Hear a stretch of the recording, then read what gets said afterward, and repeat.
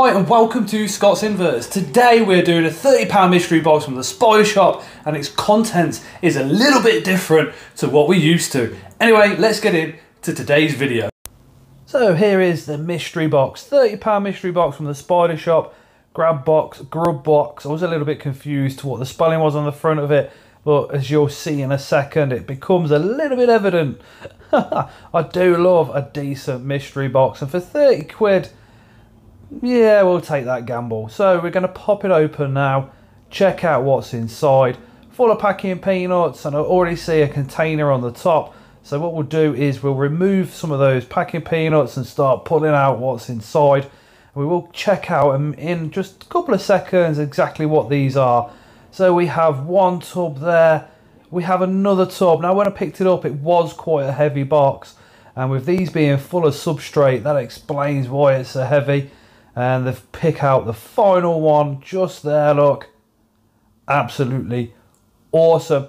Now, I've just pulled them straight out, so at this point I'm a little bit like, what are they? Until I read what they actually are and go off and check.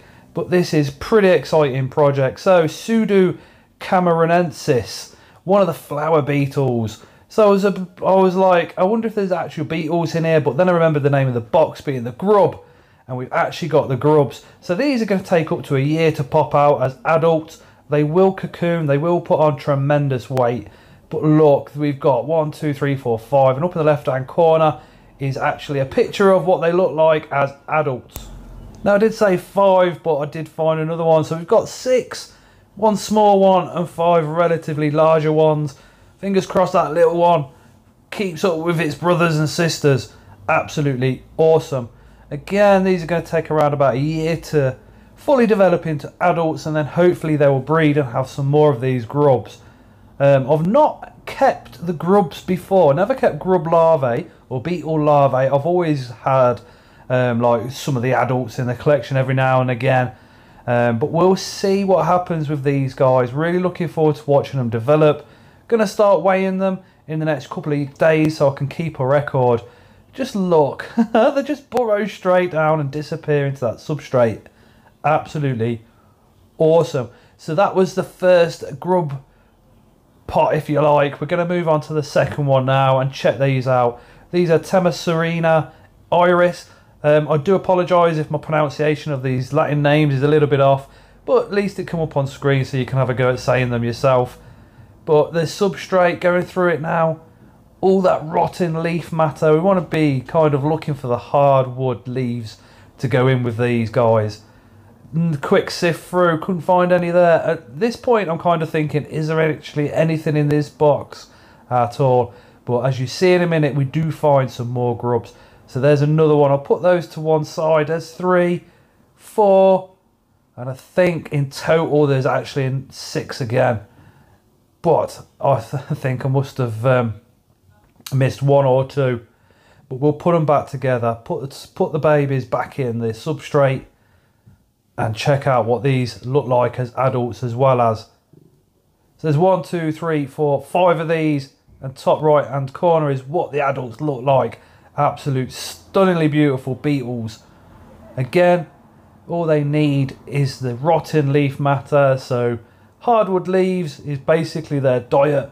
Absolutely easy to look after, easy to care for, and these actually feel really soft, so you've got to be very gentle with them, especially when you're taking them out like I am here.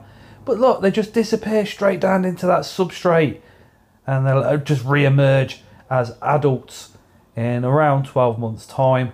This next one, the third one, is the Stephanoria guttata. Again, I'm probably butchering that name, but at least I'm having a go. And it was up on screen for you guys to try and pronounce that one at home as well. Some of these Latin names can be pretty difficult and be an absolute mouthful to try and say. But look, these guys seem to be a little bit bigger than the other ones. So maybe these will emerge as beetles before the others. Fingers crossed. Again, looking very healthy. And that's what the adults look like up the top right hand corner. Lovely metallic green with those white spots. Again, really looking forward to watching these guys develop. Absolutely awesome stuff. Again, I mean, I did buy some beetle grubs from the show, but we bought 5 but now we've got a hell of a lot more, which is absolutely awesome. Really get my teeth stuck into these. Really easy to care for. Like I said previously, just a pot full of rotting leaf matter and away you go. Absolutely awesome. And just look at these guys burrowing down. Now I am considering splitting these up so they've got their own individual pots, so they can grow individually and independent of each other. And then when they're adults, I'll put them together and fingers crossed they'll mate and lay some more eggs. Absolutely awesome. Oh, that was the £30 mystery box from the spider shop containing those flower beetle larvae, and I'm very, very excited to kind of watch them grow and then hopefully develop into those absolutely stunningly beautiful flower beetles. Anyway, thank you so much for watching. If you're not subscribed, hit that subscription button, and as always, we shall see you again on the next one.